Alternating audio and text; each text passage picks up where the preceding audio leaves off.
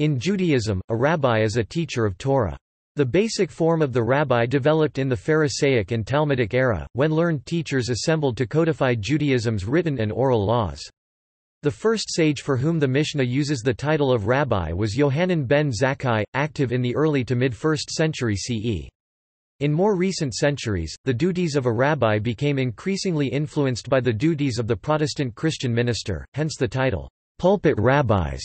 And in 19th-century Germany and the United States, rabbinic activities including sermons, pastoral counseling, and representing the community to the outside, all increased in importance. Within the various Jewish denominations there are different requirements for rabbinic ordination, and differences in opinion regarding who is to be recognized as a rabbi. For example, Orthodox Judaism does not ordain women as rabbis. Non-Orthodox movements have chosen to do so for what they view as halakhic reasons, conservative Judaism, as well as ethical reasons, Reform and Reconstructionist Judaism. Topic: Etymology. The Hebrew word master, rav, irregular plural erbnum rabbanim abbe diaresis nim, which literally means great one, is the original Hebrew form of the title. The form of the title in English and many other languages derives from the possessive form in Hebrew of Rav, Rabbi, Abi, meaning, my master, which is the way a student would address a master of Torah. The word Rav in turn derives from the Semitic root rbb, which in Biblical Aramaic means, great, in many senses, including, revered, but appears primarily as a prefix in construct forms. Although the usage rabbim, many, as 1 Kings chapter 18 verse 25, the majority, the multitude, occurs for the assembly of the community in the Dead Sea Scrolls, there is no evidence to support an association with the later title, rabbi. The root is cognate to Arabic rab, meaning Lord, generally used when talking about God, but also about temporal lords. As a sign of great respect, some great rabbis are simply called the Rav. Rabbi is not an occupation found in the Hebrew Bible, and ancient generations did not employ related titles such as Rabbin, Ribbi, or Rab to describe either the Babylonian sages or the sages in Israel. The titles Rabbin and Rabbi are first mentioned in the Mishnah c. 200 CE. The term was first used for Rabban Gamaliel the Elder, Rabban Simeon his son, and Rabban Johanan ben Zakkai, all of whom were patriarchs or presidents of the Sanhedrin in the 1st century. The title, Rabbi, occurs in Greek transliteration Rabbi in the books of Matthew, Mark, and John in the New Testament, where it is used in reference to scribes and Pharisees, as well as to Jesus. Pronunciation. Sephardic and Yemenite Jews pronounce this word Ribbi. The modern Israeli pronunciation Rabbi is derived from an 18th-century innovation in Ashkenazic prayer books, although this vocalization is also found in some ancient sources. Other variants are Arvi and, in Yiddish, Reb. The word could be compared to the Syriac word Rabbi. In ancient Hebrew, rabbi was a proper term of address while speaking to a superior, in the second person, similar to a vocative case. While speaking about a superior, in the third person one could say harav, the master, or rabbo, his master. Later, the term evolved into a formal title for members of the patriarchate. Thus, the title gained an irregular plural form, rabbinium rabbanim, rabbis, and not rabbe, my masters. Historical overview. The governments of the kingdoms of Israel and Judah were based on a system that included the Jewish kings, the Jewish prophets, the legal authority of the High Court of Jerusalem, the Great Sanhedrin, and the ritual authority of the priesthood. Members of the Sanhedrin had to receive their ordination in an uninterrupted line of transmission from Moses, yet rather than being referred to as rabbis they were called priests or scribes, like Ezra, who is called in the Bible, Ezra, the priest, the scribe, a scribe of the words of God's commandments and of his statutes unto Israel. Rabbi, as a religious title, does not appear in the Hebrew Bible. All of the above personalities would have been expected to be steeped in the wisdom of the Torah and the commandments, which would have made them rabbis in the modern sense of the word. This is illustrated by a 2,000-year-old teaching in the Mishnah, Ethics of the Fathers, Pirkei Avot, which observed about King David. One who learns from their companion a single chapter, a single halakha, a single verse, a single Torah statement, or even a single letter, must treat them with honor. For so we find with David king of Israel, who learned nothing from Ahitophel except two things, yet called him his teacher Hebrew text, Rabbo, his guide, his intimate, as it is said, you are a man of my measure, my guide, my intimate Psalms 55-14. One can derive from this the following: if David king of Israel who learned nothing from Ahitophel except for two things, called him his teacher, his guide, his intimate, one who learns from their companion a single chapter, a single halakha, a single verse, a single statement, or even a single letter, how much more must they treat them with honor? And honor is due only for Torah, as it is said, the wise shall inherit honor Proverbs chapter 3 verse 35, and the perfect shall inherit good Proverbs chapter 28 verse 10. And only Torah is truly good, as it is said, I have given you a good teaching, do not forsake my Torah Proverbs chapter 4 verse 2. Ethics of the Fathers 6-3. With the destruction of the two temples in Jerusalem, the end of the Jewish monarchy, and the decline of the dual institutions of prophets and the priesthood, the focus of scholarly and spiritual leadership within the Jewish people shifted to the sages of the men of the Great Assembly Anshe Knesset Hagidlah. This assembly was composed of the earliest group of rabbis, in the more modern sense of the word, in large part because they began the formulation and explication of what became known as Judaism's oral law, Torah Shibial Peh. This was eventually encoded and codified within the Mishnah and Talmud and subsequent rabbinical scholarship, leading to what is known as Rabbinic Judaism. Sages. The title, Rabbi, was borne by the sages of ancient Israel, who were ordained by the Sanhedrin in accordance with the custom handed down by the elders. They were titled Rabbi and received authority to judge penal cases. Rab was the title of the Babylonian sages who taught in the Babylonian academies.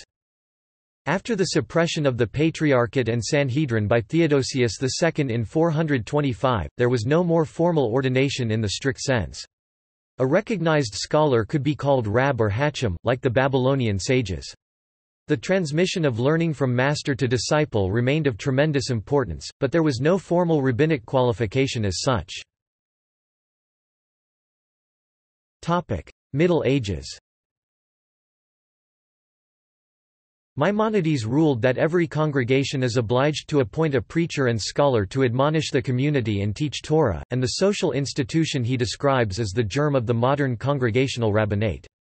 In the 15th century in Central Europe, the custom grew up of licensing scholars with a diploma entitling them to be called mori, my teacher. At the time this was objected to as hukat ha-goy, imitating the ways of the Gentiles, as it was felt to resemble the conferring of doctorates in Christian universities. However, the system spread, and it is this diploma that is referred to as semika ordination at the present day. 18th–19th centuries. In 19th-century Germany and the United States, the duties of the rabbi in some respects became increasingly similar to the duties of other clergy, like the Protestant Christian minister, and the title, "pulpit rabbis," appeared to describe this phenomenon. Sermons, pastoral counseling, representing the community to the outside, all increased in importance. Non-Orthodox rabbis, on a day-to-day business basis, now spend more time on these functions than they do teaching or answering questions on Jewish law and philosophy. Within the modern Orthodox community, many rabbis still mainly deal with teaching and questions of Jewish law, but many are increasingly dealing with these same pastoral functions. Orthodox Judaism's National Council of Young Israel and Modern Orthodox Judaism's Rabbinical Council of America have set up supplemental pastoral training programs for their rabbis. Traditionally, rabbis have never been an intermediary between God and humans. This idea was traditionally considered outside the bounds of Jewish theology. Unlike spiritual leaders in many other faiths, they are not considered to be imbued with special powers or abilities. Functions. Rabbis serve the Jewish community. Hence their functions vary as the needs of the Jewish community vary over time and from place to place. A dramatic change in rabbinic functions occurred with Jewish emancipation 18th–19th century. Tasks that were once the primary focus for rabbis, such as settling disputes by presiding over a Jewish court, became less prominent, while other tasks that were secondary, like delivering sermons, increased in importance. 1. Study and teaching. Rabbis have always been the main links in the chain of transmission whereby knowledge of the Torah has been passed down through the generations. Learning from their teachers, adding new insights of their own and teaching the public have always been the primary functions of the rabbinate. Studying the Torah is a rabbi's lifelong undertaking that does not end with receiving ordination. A rabbi is expected to set aside time daily for study. A rabbi that does not constantly replenish his or her store of Torah learning will lack the knowledge, inspiration and mastery of Jewish law and traditions required to perform all other rabbinic functions. Once acquired, Torah knowledge must be passed on, because it is the heritage of all Israel.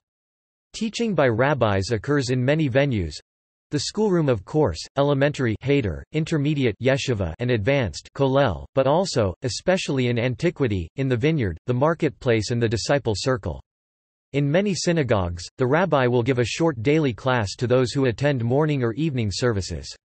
The sermon is another form of public education, often integrating biblical passages with a contemporary ethical message, and no Jewish meal or celebration is complete without the rabbi's Dever Torah, a short explanation of biblical verses related to the event. Apart from face-to-face instruction, rabbis who are inclined to authorship have composed an extensive rabbinic literature, dealing with all aspects of the Jewish tradition: Bible commentaries, codes of law, responsa, mystical and ethical tracts, and collections of sermons are examples of common genres of rabbinic literature. 2. Judging. Prior to emancipation, rulers delegated discipline and dispute settlement within the Jewish community to the Jewish community itself. If a dispute, domestic or commercial, a tort or a petty crime, involved only Jewish residents, then it could be settled in the town's Jewish court according to Jewish law. The town rabbi, with his extensive knowledge of Torah law was expected to preside as head of the court Beth Din, although lay assessors might join him in judgment. The judgments were enforced with fines and various degrees of communal excommunication when necessary. After emancipation, Jews, as citizens of their countries, turned to civil courts for dispute resolution.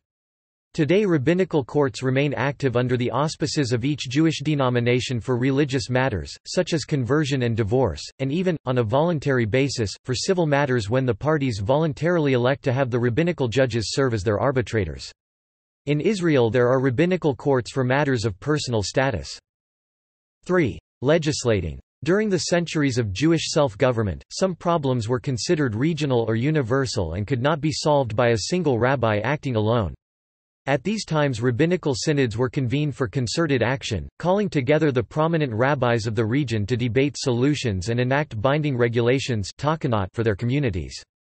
The regulations involved matters as diverse as dowries and matrimonial law, relations with Gentiles, utilizing civil courts, education of orphans, anti-counterfeiting measures, and the hiring of schoolteachers.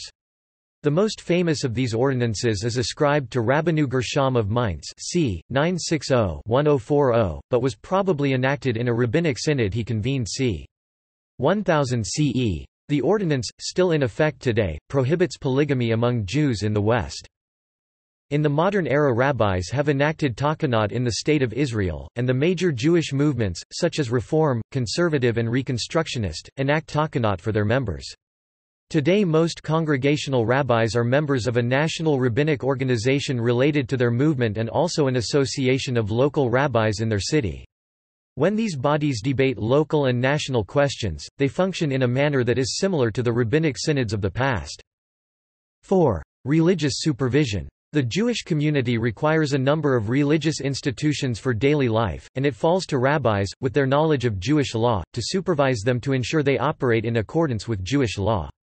Examples would be Jewish slaughter shechita, Jewish dietary laws in shops and institutions kashrut, the ritual bath mikveh, the elementary school heder, the Sabbath boundaries eruvin, and the burial society hevra kadisha.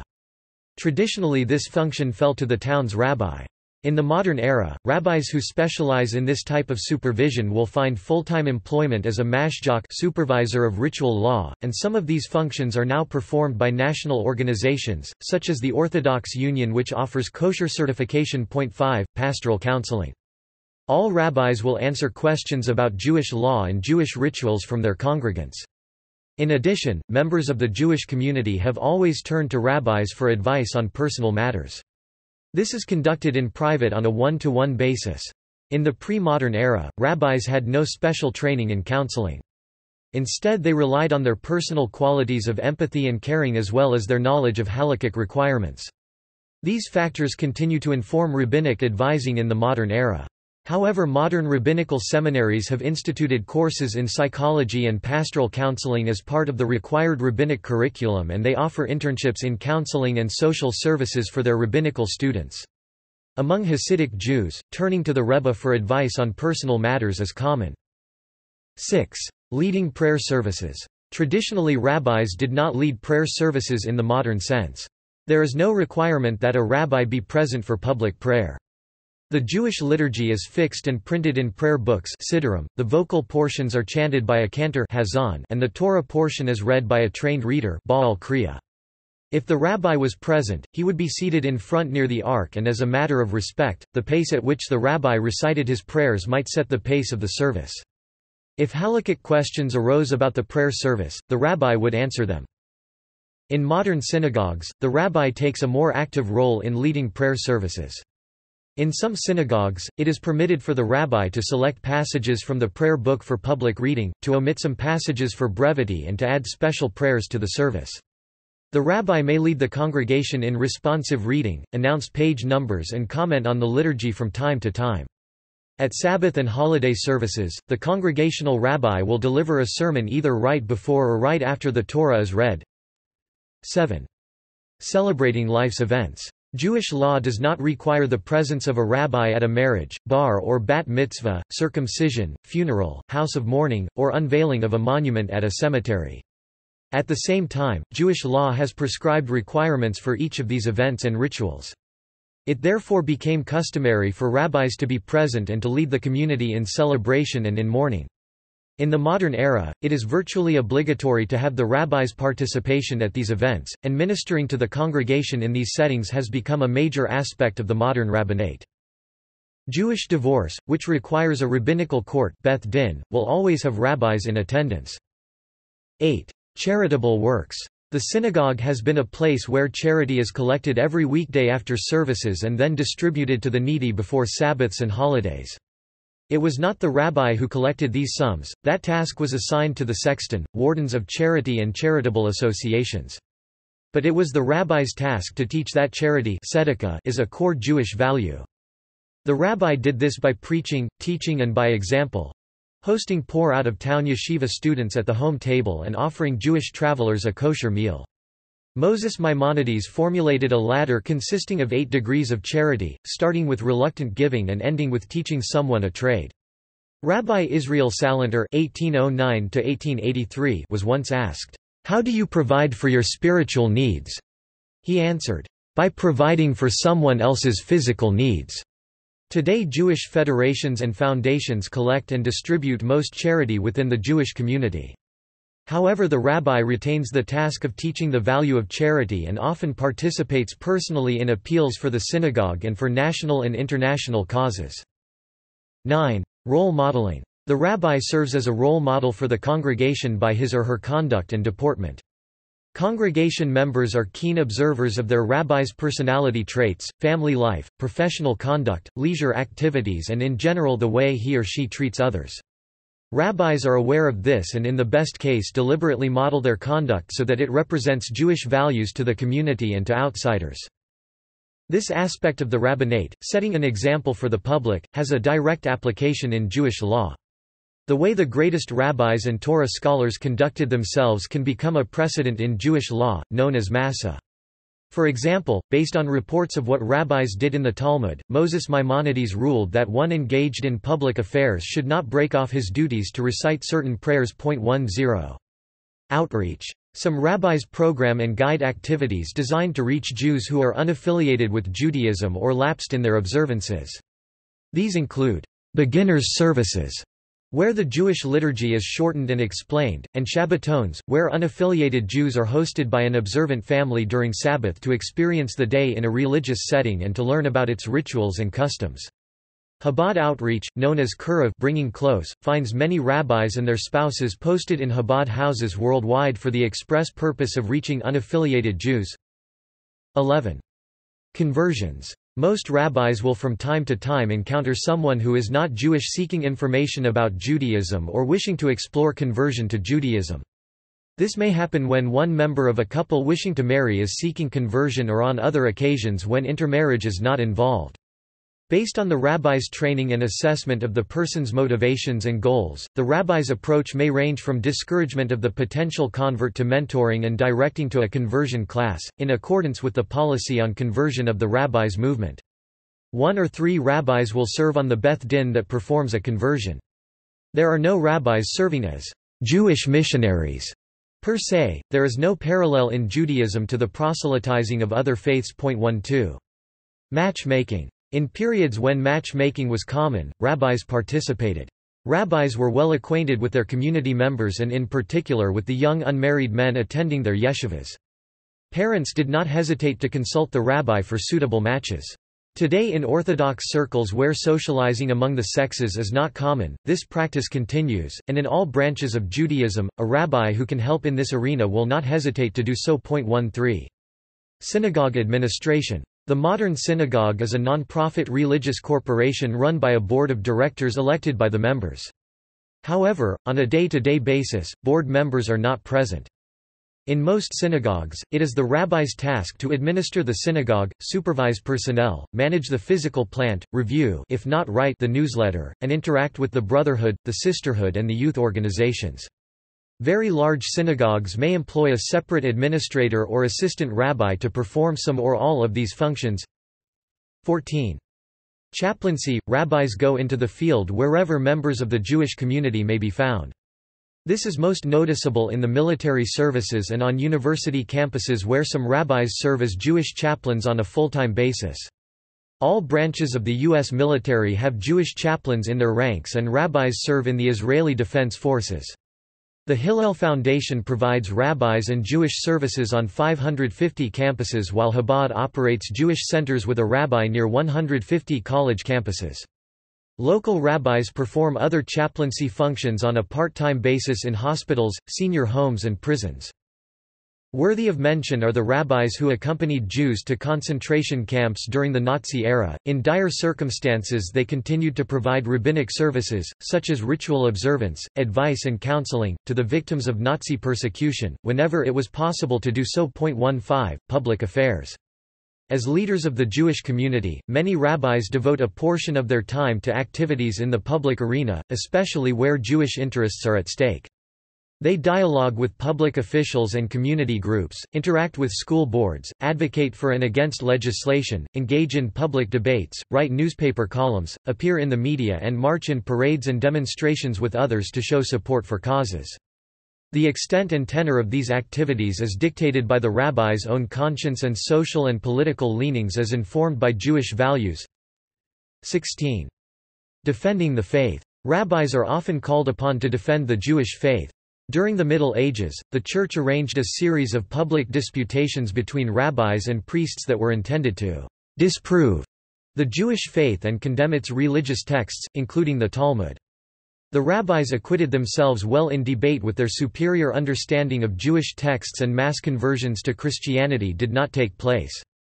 However, following these disputations, local rulers at the church's behest consigned cartloads of precious Hebrew manuscripts to the flames. Today, rabbis are involved in countering the activities of missionaries aimed at converting Jews to other religions, explaining, for example, that one cannot be of the Jewish faith while believing in either the Christian God or the Christian Messiah. 17.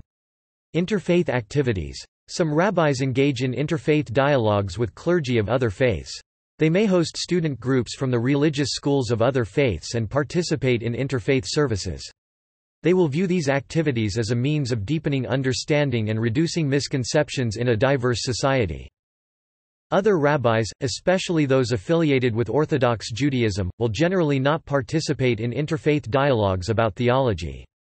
They will however engage in discussions with the clergy of other faiths about matters of mutual social concern. 18. Non-practicing rabbis. There is a segment of the rabbinate that does not engage in rabbinic functions on a daily basis, except perhaps to study. Because ordination has the features of a postgraduate academic degree, some study to receive ordination but then follow a different career in secular business, education or the professions. These rabbis may be asked from time to time to perform a rabbinic function on an ad hoc and voluntary basis, e.g. to perform a marriage ceremony or answer a religious question. At other times, they act as regular members of the Jewish community. No negative attitudes attach to rabbis who do not practice the profession. They are likely admired in their communities for their decision to spend years engaged in advanced Torah study for its own sake. Compensation. In antiquity, those who performed rabbinic functions, such as judging a case or teaching Torah to students, did not receive compensation for their services. Being a rabbi was not a full-time profession, and those who served had other occupations to support themselves and their families, such as woodchopper, sandal maker, carpenter, water carrier, farmer and tanner. A respected scholar, Rabbi Zadok 1st cent. CE, had said, "Never to use the Torah as a spade for digging." And this was understood to mean never to use one's Torah knowledge for an inappropriate purpose, such as earning a fee. Still, as honored members of the community, Torah sages were allowed a series of privileges and exemptions that alleviated their financial burdens somewhat. These included such things as tax exemption from communal levies, marketplace priority, first in, first out regarding their trade, receiving personal services from their students, shimish talmidei hakamim, silent business partnerships with wealthy merchants, and a substitute fee to replace their lost earnings when they had to leave work to perform a rabbinic function. Seker Batala. During the period of the Geonim c. 650–1050 CE, opinions on compensation shifted. It was deemed inappropriate for the leaders of the Jewish community to appear in the marketplace as laborers or vendors of merchandise, and leading a Jewish community was becoming a full-time occupation. Under these conditions, the Geonim collected taxes and donations at home and abroad to fund their schools yeshivo and paid salaries to teachers, officials and judges of the Jewish community, whom they appointed. Moses Maimonides Rambam, 1135–1204, who supported himself as a physician, reasserted the traditional view of offering rabbinic service to the Jewish community without compensation. It remains the ideal. But circumstances had changed. Jewish communities required full-time rabbis, and the rabbis themselves preferred to spend their days studying and teaching Torah rather than working at a secular trade. By the 15th century it was the norm for Jewish communities to compensate their rabbis, although the rabbi's contract might well refer to a suspension fee seker batala rather than a salary, as if he were relinquishing a salary from secular employment. The size of salaries varied, depending on the size of the community served, with rabbis in large cities being well compensated while rabbis in small towns might receive a small stipend. Rabbis were able to supplement their rabbinic incomes by engaging in associated functions and accepting fees for them, like serving as the community's scribe, notary and archivist, teaching in the elementary school or yeshiva, publishing books, arbitrating civil litigations, or even serving as a matchmaker. With the formation of rabbinical seminaries starting in the 19th century, the rabbinate experienced a degree of professionalization that is still underway. At the present time, an ordained graduate of a rabbinical seminary that is affiliated with one of the modern branches of Judaism, Reform, Conservative, Reconstructionist, or Modern Orthodox, will find employment—whether as a congregational rabbi, teacher, chaplain, Hillel director, camp director, social worker or administrator—through the placement office of his or her seminary.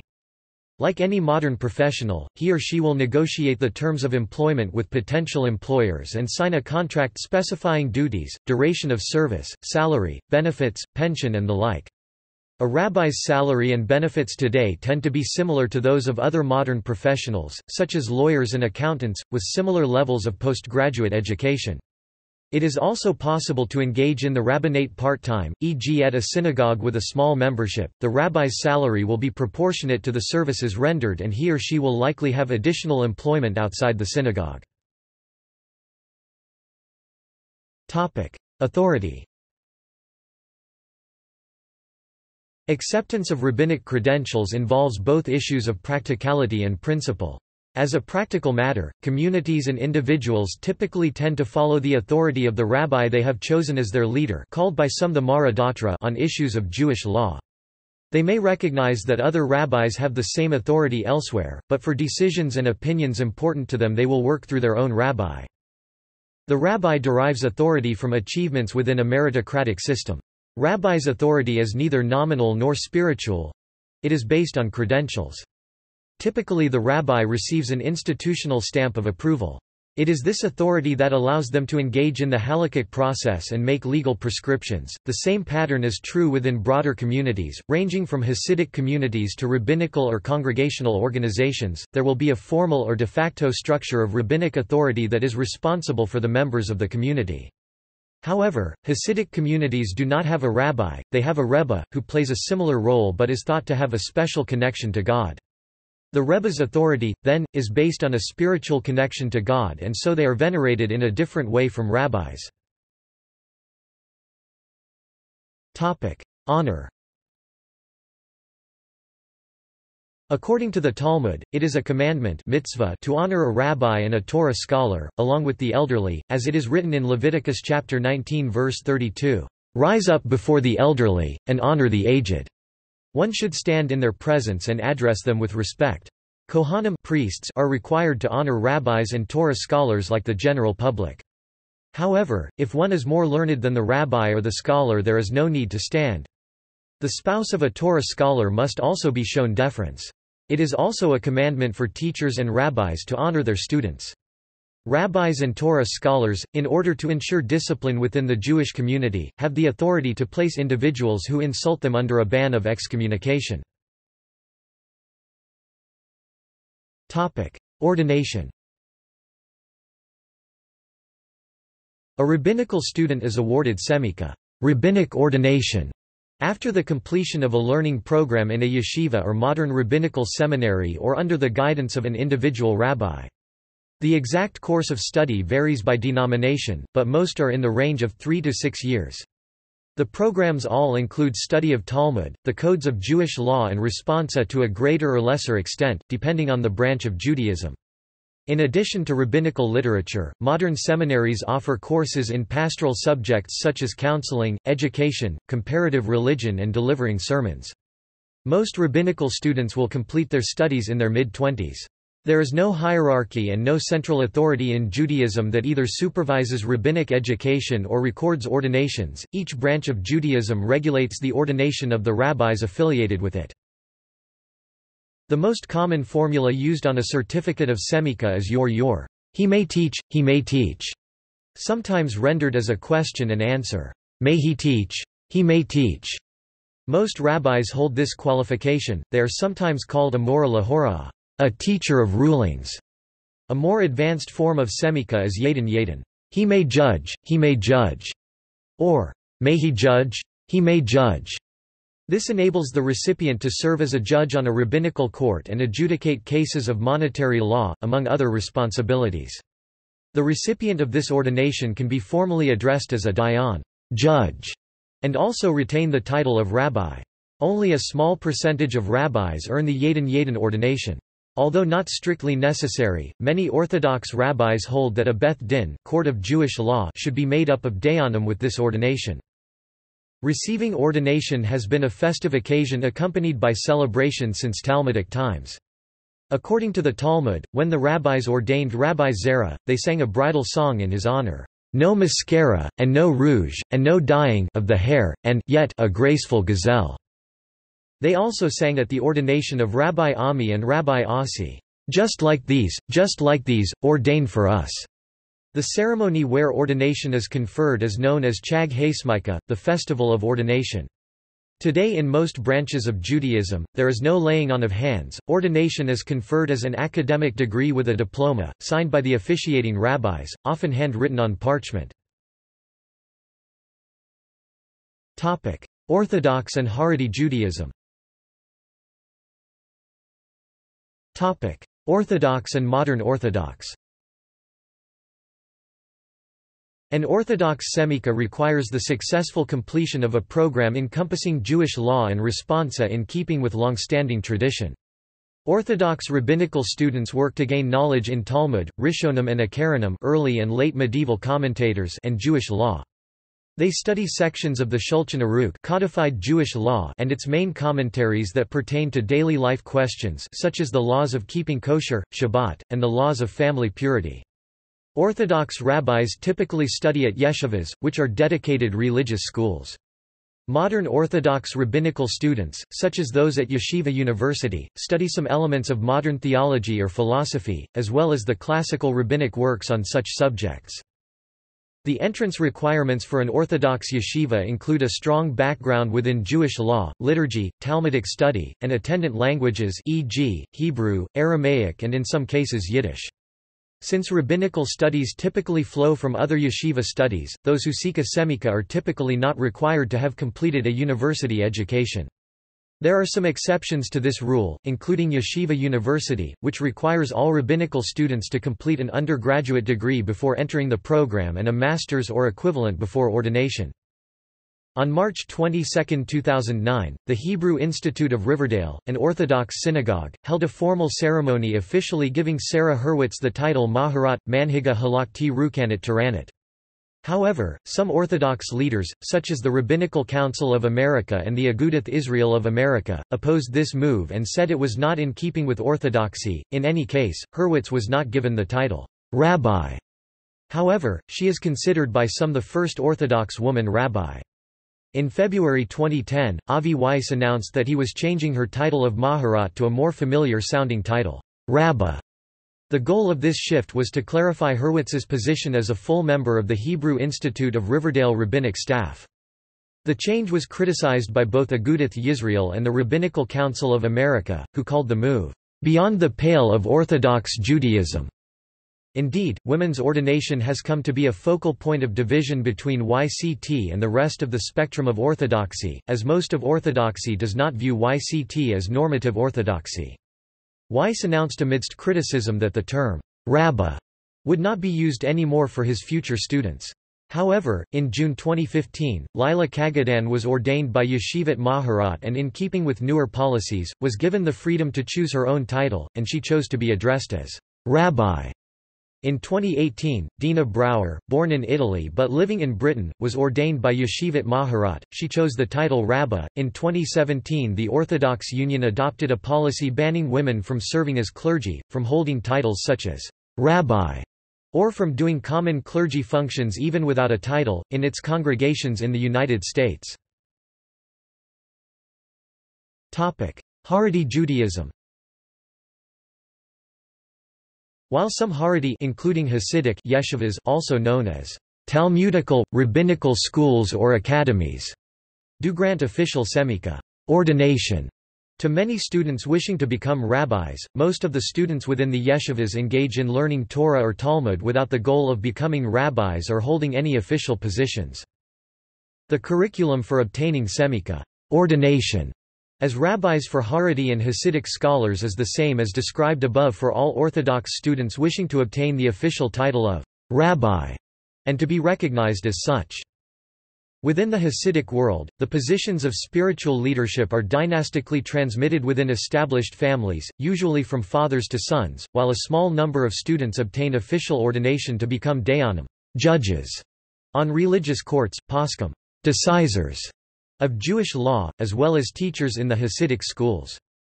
The same is true for the non-Hasidic Litvish yeshivas that are controlled by dynastically transmitted Rosh yeshivas, and the majority of students will not become rabbis, even after many years of postgraduate kollel study. Some yeshivas, such as Yeshivas Chafetz Chaim and Yeshivas Ner Yisroel in Baltimore, Maryland, may encourage their students to obtain semika and mostly serve as rabbis who teach in other yeshivas or Hebrew day schools. Other yeshivas, such as Yeshiva Chaim Berlin, Brooklyn, New York, or the Mirror Yeshiva in Brooklyn and Jerusalem, do not have an official semika rabbinical program to train rabbis, but provide semika on an as-needed basis if and when one of their senior students is offered a rabbinical position, but only with the approval of their Rosh yeshivas. Haredim will often prefer using Hebrew names for rabbinic titles based on older traditions, such as Rav, denoting great rabbi, Harav, the great rabbi, Moreinu Harav, our teacher, the great rabbi, Moreinu, our teacher, Moreinu Verabeinu Harav, our teacher and our rabbi, master, the great rabbi, Moreinu Verabeinu, our teacher and our rabbi, master, Rosh Yeshiva, the head of the yeshiva, Rosh HaYeshiva, head of the yeshiva, Mashgiach, for Mashgiach Rachani, spiritual supervisor, guide, Mora Diazra, teacher, decisor, of this place, Hagan, the genius, Rebbe, my rabbi, Hatzadik, the righteous, saintly, closing parenthesis, comma, quote, Admor, opening parenthesis, quote, Adoninu Moreinu Verabeinu, closing parenthesis, opening parenthesis, quote, our master, our teacher and our rabbi, master, or often just plain Reb, which is a shortened form of Rebbe that can be used by, or applied to, any married Jewish male as the situation applies. Note, a Rebbitzin, a Yiddish usage common among Ashkenazim, or a Rabbanit in Hebrew and used among Sephardim, is the official title used for, or by, the wife of any Orthodox, Haredi, or Hasidic rabbi. Rebbitzin may also be used as the equivalent of Reb and is sometimes abbreviated as such as well. Liberal Judaism. Conservative Judaism. Conservative Judaism confers semikah after the completion of a program in the codes of Jewish law and responsa in keeping with Jewish tradition. In addition to knowledge and mastery of the study of Talmud and Halakha, conservative semikah also requires that its rabbinical students receive intensive training in Tanakh, classical biblical commentaries, biblical criticism, Midrash, Kabbalah and Hasidut, the historical development of Judaism from antiquity to modernity, Jewish ethics, the halakhic methodology of conservative responsa, classical and modern works of Jewish theology and philosophy, synagogue administration, pastoral care, chaplaincy, nonprofit management, and navigating the modern world in a Jewish context. Entrance requirements to conservative rabbinical study centers include a background within Jewish law and liturgy, familiarity with rabbinic literature, Talmud, etc., ritual observance according to conservative halakha, and the completion of an undergraduate university degree. In accordance with national collegiate accreditation requirements, conservative rabbinical students earn a Master of Arts in Rabbinic Literature in addition to receiving semikah. Ordination is granted at the Ziegler School of Rabbinic Studies in Los Angeles, the Rabbinical School of the Jewish Theological Seminary of America in New York, the Schechter Institute of Jewish Studies in Jerusalem, the Budapest University of Jewish Studies, the Zacharias Frankel College in Potsdam, and the Seminario Rabbinico Latinoamericano in Buenos Aires, Argentina. Most conservative seminaries ordain women and openly LGBT people as rabbis and cantors. Reform Judaism. In Reform Judaism, rabbinic studies are mandated in pastoral care, the historical development of Judaism, academic biblical criticism, in addition to the study of traditional rabbinic texts.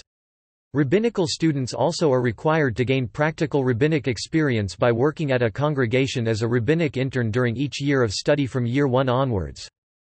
All Reform seminaries ordain women and openly LGBT people as rabbis and cantors. The Seminary of Reform Judaism in the United States is Hebrew Union College Jewish Institute of Religion. It has campuses in Cincinnati, New York City, Los Angeles, and in Jerusalem. In addition to training and ordaining women and openly LGBT people as rabbis and cantors, Hebrew Union College Jewish Institute of Religion has trained and ordained openly transgender people as rabbis. See Elliot Kukla and Reuben Zellman. In the United Kingdom, the Reform and Liberal movements maintain Leo Baeck College for the training and ordination of rabbis, and in Germany the progressive Abraham Geiger College trains and ordains candidates for the rabbinate. Reconstructionist Judaism. Reconstructionist Judaism has the Reconstructionist Rabbinical College, which is located in Pennsylvania and ordains women as well as men and openly LGBT people as rabbis and cantors. In 2015, the Reconstructionist Rabbinical College voted to accept rabbinical students in interfaith relationships, making Reconstructionist Judaism the first type of Judaism to officially allow rabbis in relationships with non-Jewish partners. Non-Orthodox seminaries unaffiliated with main denominations. There are several possibilities for receiving rabbinic ordination in addition to seminaries maintained by the large Jewish denominations. These include seminaries maintained by smaller denominational movements, and non-denominational, also called transdenominational or post-denominational, Jewish seminaries. Humanistic Judaism has the International Institute for Secular Humanistic Judaism, which currently has two centers of activity, one in Jerusalem and the other in Farmington Hills, Michigan. Both places ordain women as well as men as rabbis, and do not ordain cantors of either sex. Both places ordain openly LGBT people. Jewish Renewal has an ordination program, Aleph, but no central campus. Aleph ordains women as well as men as rabbis and cantors. It also ordains openly LGBT people. The Academy for Jewish Religion, in New York City, since 1956, and the unrelated Academy for Jewish Religion California, in Los Angeles, since 2000, have been rabbinic and cantorial seminaries unaffiliated with any denomination or movement. Hebrew College, near Boston, includes a similarly unaffiliated rabbinic school, opened in the fall of 2003. These seminaries are accepted by all non-Orthodox rabbis as valid rabbinical seminaries, and they all ordain women as well as men and openly LGBT people as rabbis and cantors. Orthodox Jews do not consider these ordinations valid, because these seminaries do not consider Orthodox halakha to be binding. The Jewish Spiritual Leaders Institute offers a training program, meets in weekly online classes via the Internet and ordains women as well as men as unaffiliated rabbis to meet the needs of unaffiliated Jews as well as interfaith couples and their families. It subscribes to Jewish universalism, promoting religious tolerance and asserting that there are many paths to the One. JSLI ordained its first class of rabbis in August 2011. It does ordain openly LGBT people. The Rabbinical Seminary International is a rabbinical seminary in New York, which ordains women as well as men and openly LGBT people as rabbis, and does not ordain cantors of either sex. It is a transdenominational rabbinical seminary in the Neo-Hasidic tradition.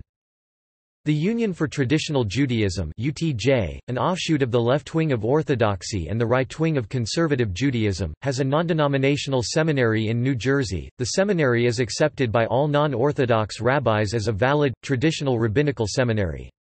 The vast majority of Orthodox Jews do not recognize ordination from UTJ. However, it bridges conservative and Orthodox Judaism, and modern Orthodox synagogues have hired UTJ rabbis. Though the more mainstream body of modern Orthodox Judaism, such as the Rabbinical Council of America, does not recognize ordination from UTJ. UTJ only ordains men as rabbis and cantors, and does not ordain openly LGBT men. The Hebrew Seminary of the Deaf is a non-denominational rabbinical seminary in Illinois, which ordains women as well as men and openly LGBT people as rabbis, and does not ordain cantors of either sex. Interdenominational recognition. Historically and until the present, recognition of a rabbi relates to a community's perception of the rabbi's competence to interpret Jewish law and act as a teacher on central matters within Judaism. More broadly speaking, it is also an issue of being a worthy successor to a sacred legacy. As a result, there have always been greater or lesser disputes about the legitimacy and authority of rabbis. Historical examples include Samaritans and Karaites. The divisions between the various religious branches within Judaism may have their most pronounced manifestation on whether rabbis from one movement recognize the legitimacy or the authority of rabbis in another. As a general rule within Orthodoxy and among some in the conservative movement, rabbis are reluctant to accept the authority of other rabbis whose halakhic standards are not as strict as their own. In some cases, this leads to an outright rejection of even the legitimacy of other rabbis. In others, the more lenient rabbi may be recognized as a spiritual leader of a particular community but may not be accepted as a credible authority on Jewish law. The Orthodox rabbinical establishment rejects the validity of conservative, Reform and Reconstructionist rabbis on the grounds that their movement's teachings are in violation of traditional Jewish tenets. Some modern Orthodox rabbis are respectful toward non-Orthodox rabbis and focus on commonalities even as they disagree on interpretation of some areas of halakha with conservative rabbis or the authority of halakha with Reform and Reconstructionist rabbis. Conservative rabbis accept the legitimacy of Orthodox rabbis, though they are often critical of Orthodox positions. Although they would rarely look to Reform or Reconstructionist rabbis for halakhic decisions, they accept the legitimacy of these rabbis' religious leadership. Reform and Reconstructionist rabbis, on the premise that all the main movements are legitimate expressions of Judaism, will accept the legitimacy of other rabbis' leadership, though will not accept their views on Jewish law. Since Reform and Reconstructionism reject halakha as binding, these debates cause great problems for recognition of Jewish marriages, conversions, and other life decisions that are touched by Jewish law. Orthodox rabbis do not recognize conversions by non-Orthodox rabbis. Conservative rabbis recognize all conversions done according to halakha. Finally, the North American Reform and Reconstructionist movements recognize patrilineality, under certain circumstances, as a valid claim towards Judaism, whereas conservative and Orthodox maintain the position expressed in the Talmud and codes that one can be a Jew only through matrilineality, born of a Jewish mother, or through conversion to Judaism. Women. With some rare exceptions, see below, women historically have generally not served as rabbis until the 1970s and the influence of second-wave feminism, when the Hebrew Union College Jewish Institute of Religion first ordained women rabbis. Today, female rabbis are ordained within all branches of progressive Judaism, while in Orthodox Judaism, women cannot become rabbis. While there is no prohibition against women learning halakha that pertains to them, nor is it any more problematic for a woman to rule on such issues than it is for any lay person to do so, the issue lies in the rabbi's position of communal authority. Following the ruling of the Talmud, the decisors of Jewish law held that women were not allowed to serve in positions of authority over a community, such as judges or kings. The position of official rabbi of a community, maradiatra, master of the place, has generally been treated in the responsa as such a position. This ruling is still followed in traditional and Orthodox circles but has been relaxed in branches like Conservative and Reform Judaism that are less strict in their adherence to traditional Jewish law. Asenath Barzani of Iraq is considered the first female rabbi of Jewish history by some scholars. Additionally, she is the oldest recorded female Kurdish leader in history. Hannah Rachel Verbermacher, also known as the Maiden of Vladimir, was a 19th-century Hasidic Rebbe, the only female Rebbe in the history of Hasidism. The first formally ordained female rabbi was Regina Jonas, ordained in Germany in 1935. Since 1972, when Sally Priesand became the first female rabbi in Reform Judaism, Reform Judaism's Hebrew Union College has ordained 552 women rabbis as of 2008. Sandy Eisenberg Sasso became the first female rabbi in Reconstructionist Judaism in 1974, one of 110 by 2006, and Amy Eilberg became the first female rabbi in Conservative Judaism in 1985, one of 177 by 2006. Lynn Gottlieb became the first female rabbi in Jewish Renewal in 1981, and Tamara Colton became the very first rabbi and therefore, since she was female, the first female rabbi in Humanistic Judaism in 1999. In 2009, Alyssa Stanton became the world's first African American female rabbi. The conservative movement appointed a special commission to study the issue of ordaining women as rabbis. The commission met between 1977 and 1978, and consisted of 11 men and 3 women. In 1983, the faculty of the Jewish Theological Seminary of America voted, without accompanying opinion, to ordain women as rabbis and as cantors. In Europe, Leo Baeck College had ordained 30 female rabbis by 2006 out of 158 ordinations in total since 1956, starting with Jackie Tabak in 1975. The Orthodox Jewish tradition and communal consensus is that the rabbinate is the province of men. The growing calls for Orthodox yeshivas to admit women as rabbinical students have resulted in widespread opposition among the Orthodox rabbinate. Rabbi Norman Lamm, one of the leaders of modern Orthodoxy and Rosh Yeshiva of Yeshiva University's Rabbi Isaac Elchanan Theological Seminary, opposes giving semicha to women. "It shakes the boundaries of tradition, and I would never allow it." Helmreich, 1997, writing in an article in the Jewish Observer, Moshe Weichiel Friedman states that Orthodox Judaism prohibits women from being given semicha and serving as rabbis. He holds that the trend towards this goal is driven by sociology, and not halakha, Jewish law. In his words, the idea is a quirky fad. No Orthodox Rabbinical Association, e.g. Agudath Yisrael, Rabbinical Council of America, has allowed women to be ordained using the term rabbi. However, in the last 20 years Orthodox Judaism has begun to develop roles for women as halakhic court advisors and congregational advisors. Rabbi Aryeh Strykovsky, Machanim Yeshiva and Pardes Institute, worked in the 1990s with Rabbi Avraham Shapira, then a co-chief rabbi of Israel, to initiate the program for training Orthodox women as halakhic tonot advocates in rabbinic courts. They have since trained nearly 70 women in Israel.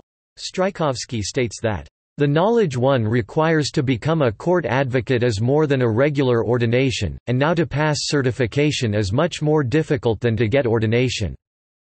In 2012 Ephraim Mervis appointed Lauren Levin as Britain's first Orthodox female halakhic advisor. At Finchley Synagogue in London, some Orthodox Jewish women now serve in Orthodox Jewish congregations in roles that previously were reserved for males. The grammatically correct Hebrew feminine parallel to the masculine title rabbi is rabbanit, sometimes used for women in this role. Sarah Hurwitz, considered by some the first Orthodox woman rabbi, following correct Hebrew feminized grammar of Rav, has used the title Rabbah since 2010.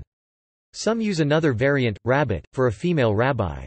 Other women in Jewish leadership, like Rachel Cole Feingold and Lynn Kay, function as de facto assistant rabbis. The newer title of Maharat has been used by those who receive this title at Yeshivat Maharat, the first Orthodox seminary for women to confer an equivalent to rabbinic ordination. In Israel, the Shalom Hartman Institute, founded by Orthodox Rabbi David Hartman, opened a program in 2009 that will grant semicha to women and men of all Jewish denominations, including Orthodox Judaism, although the students are meant to assume the role of rabbi educators, not pulpit rabbis. In North American community day schools, in Israel a growing number of Orthodox women are being trained as yoatzo halakha halakhic advisors.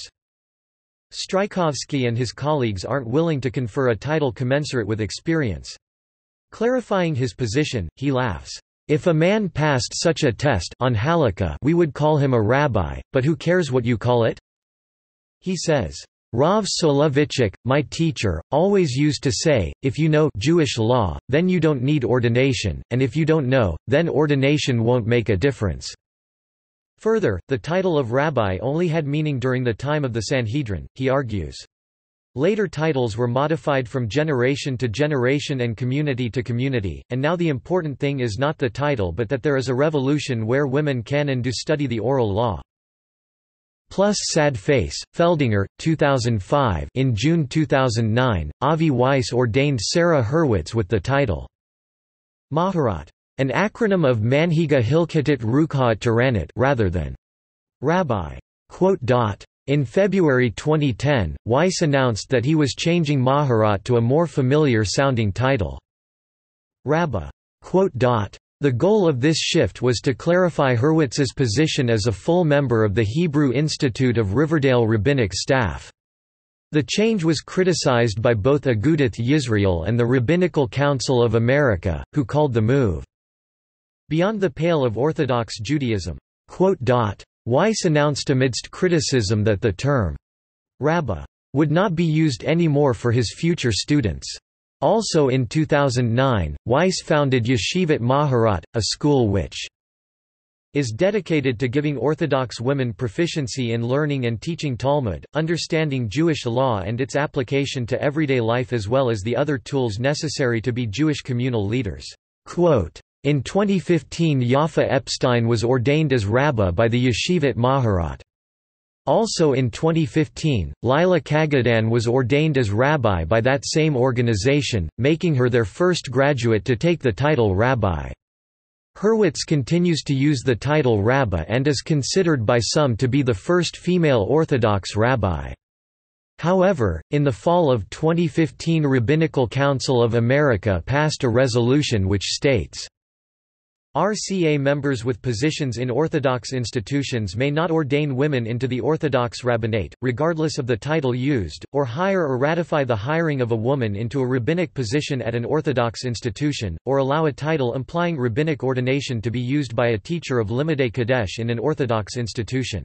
Similarly, in the fall of 2015, Agudath Israel of America denounced moves to ordain women, and went even further, declaring Yeshivat Maharat, Yeshivat Chovivei Torah, Open Orthodoxy, and other affiliated entities to be similar to other dissident movements throughout Jewish history in having rejected basic tenets of Judaism. In June 2015, Lila Kagadan was ordained by Yeshivat Maharat and, in keeping with newer policies, was given the freedom to choose her own title, and she chose to be addressed as Rabbi. In 2018, Dina Brouwer, born in Italy but living in Britain, was ordained by Yeshivat Maharat. She chose the title Rabbah. In 2013, the first class of female halachic advisors trained to practice in the U.S. graduated. They graduated from the North American branch of Nishmat's Yotzat Halacha program in a ceremony at Congregation Shirdith Israel, Spanish and Portuguese synagogue in Manhattan. The use of Tonot is not restricted to any one segment of Orthodoxy. In Israel, they have worked with Haredi and modern Orthodox Jews.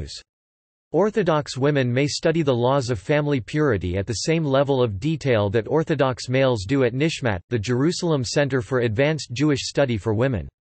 The purpose is for them to be able to act as halakhic advisors for other women, a role that traditionally was limited to male rabbis. This course of study is overseen by Rabbi Yaakov Varhaftig. Modern Orthodox trends. Furthermore, several efforts are underway within modern Orthodox communities to include qualified women in activities traditionally limited to rabbis. In the United States, modern Orthodox rabbis Avi Weiss and Saul Berman created an advanced educational institute for women called Torat Miriam. They do not claim that the graduates of this institute are rabbis, but that the long-term goal is to have women work on a professional level in the synagogue. Helmreich, 1997. Rabbi Aryeh Strykovsky, Mahanaim Yeshiva and Pardes Institute, worked in the 1990s with Rabbi Avraham Shapira, then a co-chief rabbi of Israel, to initiate the program for training Orthodox women as halakhic tonot advocates in rabbinic courts. They have since trained nearly 70 women. Strykovsky states that the knowledge one requires to become a court advocate is more than a regular ordination, and now to pass certification is much more difficult than to get ordination. The use of Tonot is not restricted to any one segment of Orthodoxy. In Israel, they have worked with Haredi and modern Orthodox Jews. Furthermore, Rav Strykovsky granted ordination to Haviva Ner David, who is American, in 2006, although she has not been able to find a job as a rabbi. In Israel and America, a growing number of Orthodox women are being trained as Yoatzo Halacha, halachic advisors, who serve many in communities ranging from Haredi to modern Orthodox. In 2013, the first class of female halachic advisors trained to practice in the U.S. graduated. They graduated from the North American branch of Nishmat's Yotzat Halacha program in a ceremony at Congregation Shirdith Israel, Spanish and Portuguese synagogue in Manhattan. At Nishmat, the Jerusalem Center for Advanced Jewish Study for Women, Orthodox women may study the laws of family purity at the same level of detail that Orthodox males do. The purpose is for them to be able to act as halakhic advisors for other women, a role that traditionally was limited to male rabbis. This course of study is overseen by Rabbi Yaakov Varhaftig. Rahel Berkovitz, an Orthodox Talmud teacher at Jerusalem's Pardes Institute of Jewish Studies, states that as a result of such changes in Haredi and modern Orthodox Judaism, Orthodox women have founded and overseen prayer communities, argue cases in rabbinic courts, advise on halachic issues, and dominate in social work activities that are all very associated with the role a rabbi performs, even though these women do not have the official title of rabbi. In 2009, Rabbi Avi Weiss founded Yeshivat Maharat, a school in New York which is dedicated to giving Orthodox women proficiency in learning and teaching Talmud, understanding Jewish law and its application to everyday life as well as the other tools necessary to be Jewish communal leaders. Those women who graduate from Yeshivat Maharat were given the title of Maharat, which is an acronym, in Hebrew, for Manhigat Hilkatiyat, Ruchaniyat Vatoraniyat, meaning, someone who is a spiritual leader trained in Torah and the intricacies of Jewish law. The first women graduated from Yeshivat Maharat on June 16, 2013. In 2015 Yafa Epstein was ordained as Rabbi by the Yeshivat Maharat. Also that year, Lila Kagadan was ordained as Rabbi by the Yeshivat Maharat, making her their first graduate to take the title Rabbi. In 2018, Dina Brouwer, born in Italy but living in Britain, was ordained by Yeshivat Maharat. She chose the title Rabbah. In 2016, it was announced that Ephraim Mervis created the job of Ma'ayan, by which women would be advisors on Jewish law in the area of family purity and as adult educators in Orthodox synagogues. This requires a part-time training course for 18 months, which is the first such course in the United Kingdom. See also References Notes Sources Further reading Women in non-Orthodox Judaism. Nadale, Pamela. Women Who Would Be Rabbis, A History of Women's Ordination, 1889–1985, Beacon Press, 1998. ISBN 0-8070-3649-8. Women in Orthodox Judaism. Deborah Nussbaum, Cohen, Jewish Tradition versus the Modern-Day Female, March 17, 2000, Jewish Telegraphic Agency. Lauren Gelfand Feldinger, The Next Feminist Revolution, The Jerusalem Post, March 17, 2005. Moshe Weichiel Friedman, Women in the Rabbinate, Jewish Observer, 17–8, 1984, 28–29. Lori Goodstein, Causing a Stir, Two Synagogues Hire Women to Aid Rabbis, February 6, 1998, New York Times. Jeff Helmreich, Orthodox Women Moving Toward Religious Leadership, Friday, June 6, 1997, Long Island Jewish World. Marilyn Henry, Orthodox Women Crossing Threshold into Synagogue, Jerusalem Post Service, May 15, 1998. Jonathan Mark, Women Take Giant Step in Orthodox Community, Prominent Manhattan Shul Hires Congregational Intern for Wide-Ranging Spiritual Duties, The Jewish Week December 19, 1997. Emanuel Rachman, Women as Rabbis Suggestions for Alternatives, Judaism, Volume 33, No. 1, 1990, p. 66–69. Ben Greenberg, Women Orthodox Rabbis, Heresy or Possibility, First Things, October 2009.